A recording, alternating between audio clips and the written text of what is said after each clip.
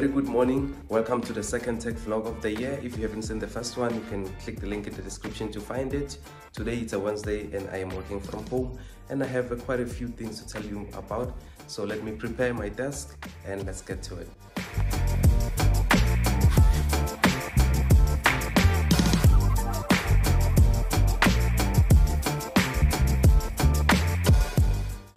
Okay, first things first, what am I working on today? If you take a look at the screen, you can actually see some C# and some Swagger right there.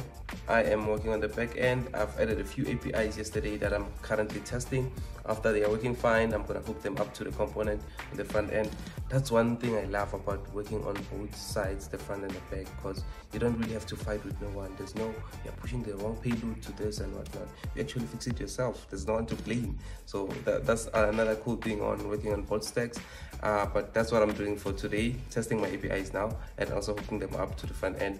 After that, I'm gonna move to another section of the component that I'm building. Hopefully it's gonna be done by today because I have stand-up to report on tomorrow and I did promise something, so I need to get that one done. And I'm gonna take you through my day.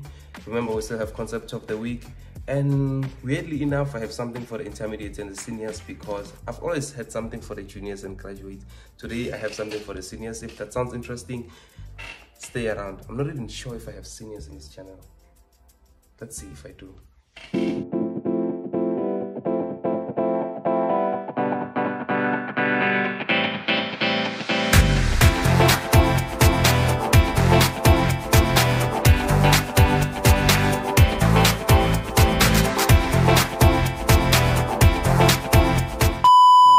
This is one thing I don't like about working from home, because you really get carried away and you work twice as much, if not 3 times as much.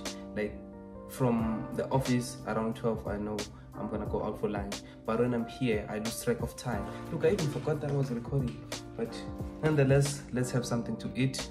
And let me tell you something that I said I will tell you today. I don't know why I'm so obsessed with watermelon, but this thing is fire. I did say I have something for the seniors, right, and the intermediate. So if you are an exceptional, keyword exceptional intermediate developer focusing on C# .NET and React, preferably if you're full stack, or if you're just focusing on one stack, maybe you are a backend developer using the .NET, ASP.NET, Microsoft, Azure, and all of that, hit me up and I can refer you, because they are recruiting intermediate developers and senior developers. But keyword, guys, you need to be exceptional intermediate or senior. They are very picky, so if I also don't see that you make it through, I will not refer you, because it's a referral. It's more like I'm just ruining your chances. I'm not guaranteeing you a job, I'm just gonna refer you. That's what I have for the seniors. So do find my email or my Instagram and hit me up and we will talk. Always watch your back.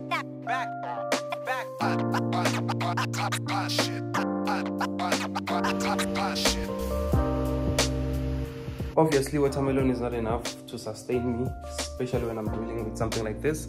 So while we wait for me to go out, because it's currently raining, I'm gonna tell you this week's concept of the week. And I'm very much disappointed that no one held me accountable, that I didn't actually tell you the concept of the week last week when I just said I will tell you in a few minutes. The repository design pattern, in a nutshell, is a design pattern that separates the logic of data retrieval from a storage like a database and the rest of the application. So it basically provides you with an abstraction layer that will separate between the application itself and the data access code, making it easier to maintain and also to test.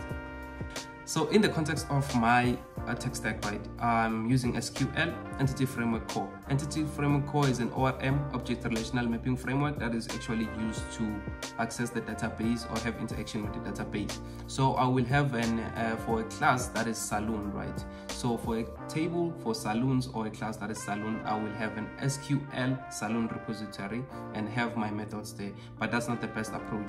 First of all, you must have an interface which will define the methods that you're gonna have in your class. So I'll create the interface and define my methods, create, read, update, update, and then I go to my class, inherit the interface, so I can implement those methods because I just defined them there. I did not implement them.